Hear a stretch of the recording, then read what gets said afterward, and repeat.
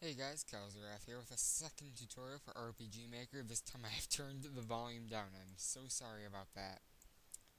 Really didn't know. Anyway, I think what we do is we start off by, making a cutscene. This is a bit tricky, but what we would want to do, let's say we want to have a cutscene play upon entering the room. Now how we do this, we put in a teleport insert, change switch. Current switch is strongbox, and we'll put in play scene. Okay. What we'll have in here is we'll have, well, let's do,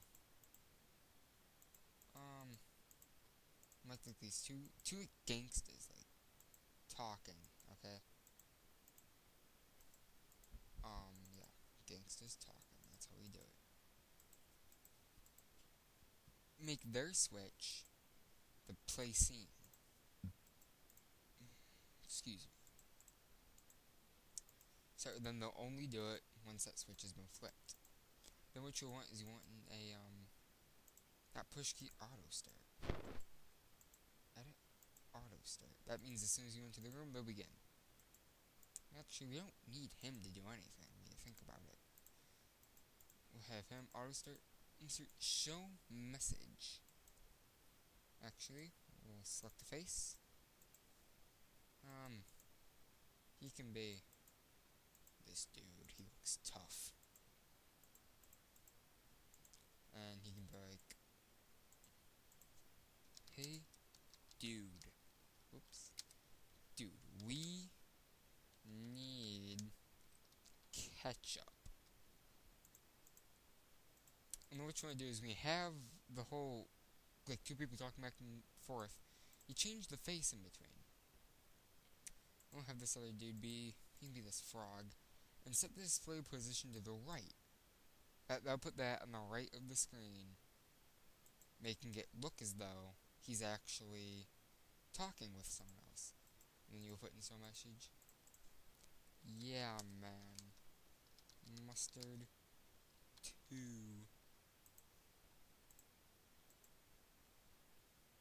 Then what you can do is if you have that, you can go flip a switch. Oops, forgot that. Change switch to scene act 2.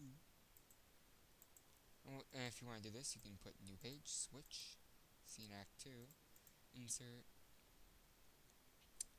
Let's see, where would move be? Like, let's say you want him to move, walk around. Move event. Make sure the object is this event, and you can choose where he'll go. So let's make him go left, left, left, right, right, like he's pacing.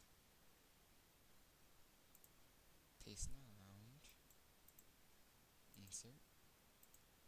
Select face, select his face.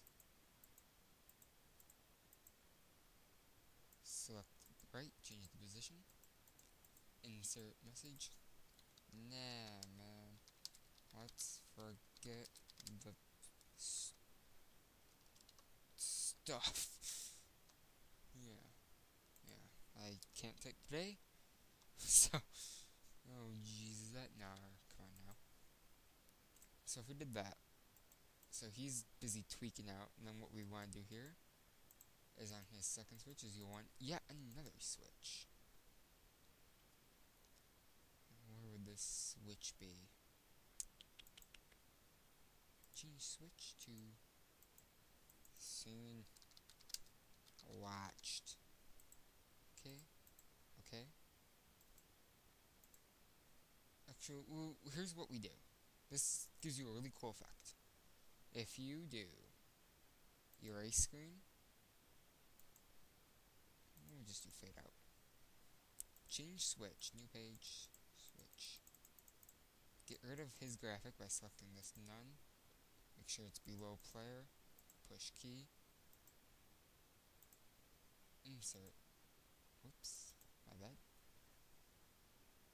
Show screen, fade in. Make sure it's auto start, sorry about that. Insert, change switch,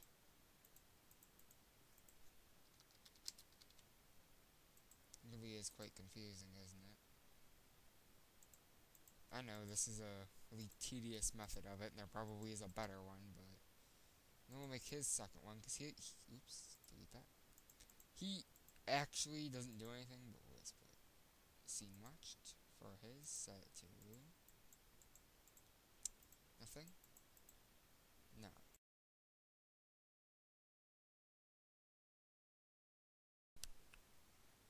I should play this. Hey dude, we need ketchup. Yeah, mustard too. Let's forget the stuff. Fade in? Fade out? Oh god, it didn't work. Oh geez. So we have to go back in. We'll go through everything. Oop! Oop! There we go. It's gotta be under scene watched.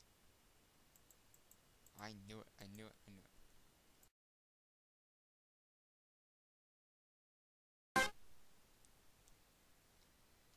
Okay then.